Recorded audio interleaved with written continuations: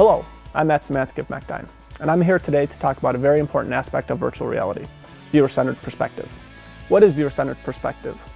It's the view we see of the real world based upon the position and orientation of our eyes in space. For example, in the real world, if I wanted to see underneath this desk, I would simply bend down and look underneath it. But if this were a computer-generated world, like the one on the monitor behind me, no matter how I change my perspective, the view stays the same. That's because the software has its own camera or perspective point. If I wanted to change the view, I have to use my mouse and move the scene around.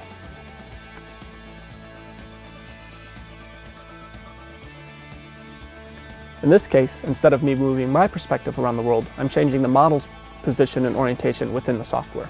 In virtual reality, the viewing paradigm has changed. Imagine this picture frame as though it were a display system. Without viewer-centered perspective, the image stays the same.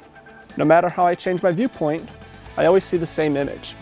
But when I add viewer-centered perspective through tracking, the picture frame really becomes a portal into the virtual world.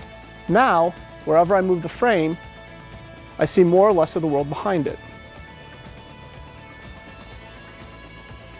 This is what viewer-centered perspective provides. By changing your view relative to the screen, you see different aspects or angles of the environment.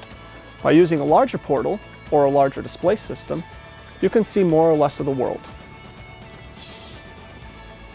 In order for the VR software to create the viewer-centered perspective, it must know the user's position and orientation in space. That's accomplished through the use of a tracking system. The tracking system has several infrared cameras that pick up reflective markers attached to the user's glasses. That position and orientation is then calculated by the tracking system and provided to the VR software.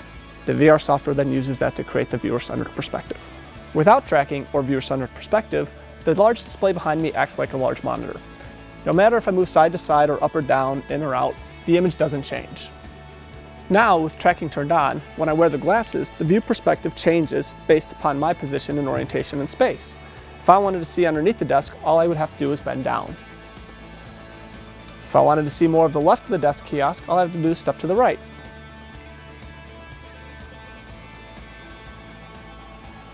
Here in a view of a turbine, as we move closer to the screen, the more of the world we can see. In fact, we can even see into the cutaway behind it. The screen is acting like a large window or portal into the virtual world. The bigger the window, or more screens there are, the more of the virtual object we can see at any one time.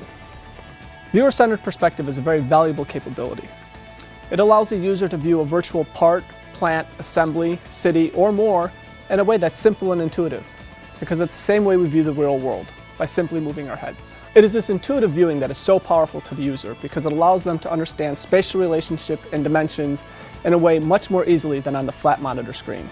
It could allow users to make design decisions, walk through a virtual plant, plan a surgical procedure, or understand the best way to service heavy equipment. Please contact your Mechdyne account representative to learn more on how virtual reality or 3D immersive displays can help you with your design reviews, physical processes, customer interactions, or anything else involved in making decisions and discoveries.